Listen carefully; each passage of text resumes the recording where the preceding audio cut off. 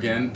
We're continuing our lectures on brain tumors for BrainCancer.org. We discussed the fact that temozolomide puts a side product on the guanine part of DNA, and this molecule will prevent the DNA strand from becoming synthesized. It'll cause a break in the DNA, and this will send this cell into a spiral of downward cellular death called apoptosis.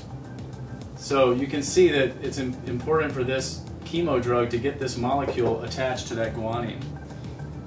Some people have an enzyme in their tumor called MGMT. MGMT is a protein called methylguanine methyltransferase.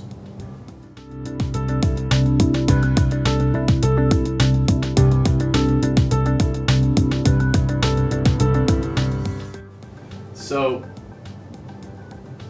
if this enzyme is produced, it will come in, grab this molecule, yank it off of the guanine, and so the chemo will have no impact.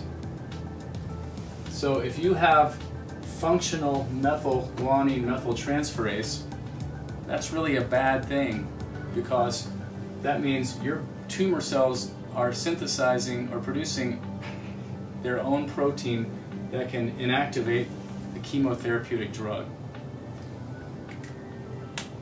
How does that translate into methylation, and what does methylation mean? Well, this is going to entail a little bit more explanation, because when we look at a gene in somebody, a gene is just a strand of DNA that has a promoter region and a business end, which is the part that makes or codes for protein. In this case, MGMT.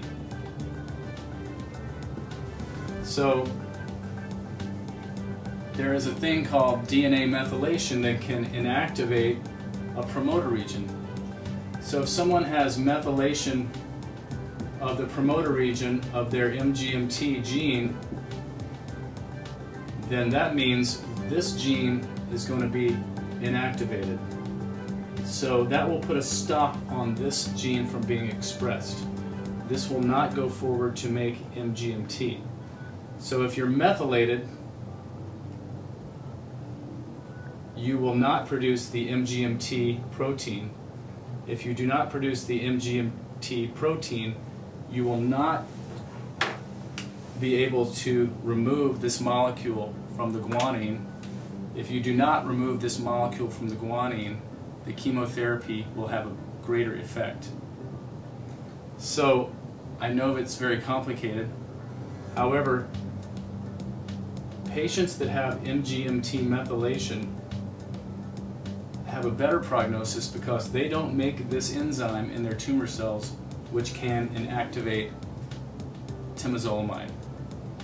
However, if you have unmethylated MGMT promoter region, this will cause activation of the gene.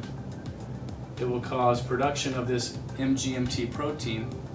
The MGMT protein will come up here and scavenge away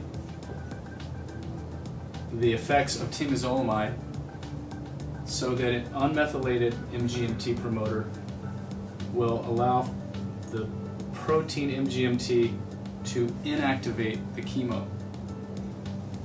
Long-winded explanation, but it's a very important thing, because there is a significant overall survival for patients who have methylation versus unmethylation of their MGMT promoter gene.